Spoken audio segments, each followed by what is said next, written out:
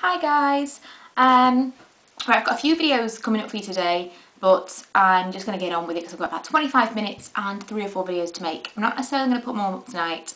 I might kind of stagger them over the next week because I've been kind of coming home and videoing, and I'm not having any like evening allot to myself because I come home, video, and then I sit on YouTube and reply to messages and comments, etc, etc, so it's kind of taking over. So I'm going to try and stagger them a little bit. So my first video is going to be on some new Miners lip tints that I've received. I do get them because I'm on like a press, whatever it's called. So I'm just sent them for free when they come out. But obviously I'm going to give you an honest review. These are the lip tints. It says brighten up and moisturise with Miners Tint. They're $2.99 each, and yeah, so that's like kind of like the little advertising thing. Anyway, so I've got all 3 of them. The watermelon, the cherry, and the vanilla. Now I'm absolutely obsessed with vanilla. Anything that smells like vanilla I love, and this smells absolutely gorgeous. They've all got a little tint to them. That's like a pale, pale, pale pink. This is a darker, like a raspberry. It's cherry, but you know, it looks like a raspberry colour. And this is the one I have on now. Just like that. I'll show you the different colours. So this one I have on now, that's the watermelon. I get the cherry one, which looks like it would be a lot darker. Look at that on my finger. It's really quite, it's not just tinted, it's almost a lipstick. But it feels really nice.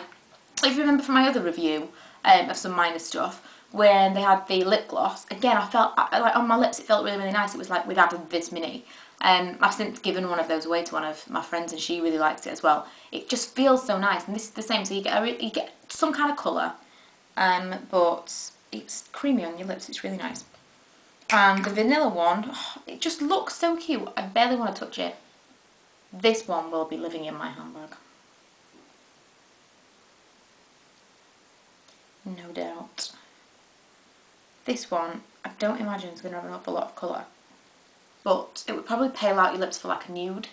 It's not going to get much on my... I'm not going to get much colour on my hand, I don't think. There, look. Like a pale, pale, pale colour.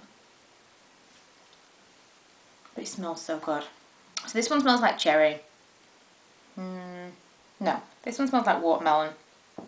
This one smells like vanilla. And this one smells like cherry. They all smell really, really cute.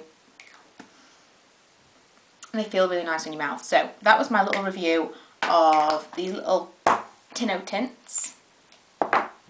I'm obsessed with lip balms as it is. So anything lip balmy I really, really like. But these are really, really cute and kind of nice to keep in your bag. But the one lip balm that I've never ever been without is vanilla flavoured. Well, I say flavoured, it does smell nice and it actually kind of tastes nice as well. But it's a Johnson's one.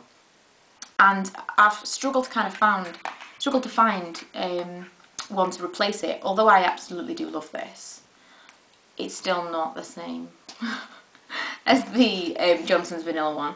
I'm really only going for smell. Obviously, I've only actually got one on my mouth to kind of test.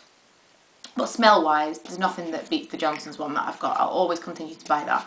But I've pretty much got through every single vanilla-scented product that there is. So I'm really, really grateful to have received these, if nothing else for this one. Whereas these ones are actual colours. So that's really cute, especially for like summer and sunbathing, etc, etc. So, hope you like my review. If you've got any questions, please let me know. I'll put the link to where you can buy them below. And yeah, I'll get on with the rest of the videos for you. Bye!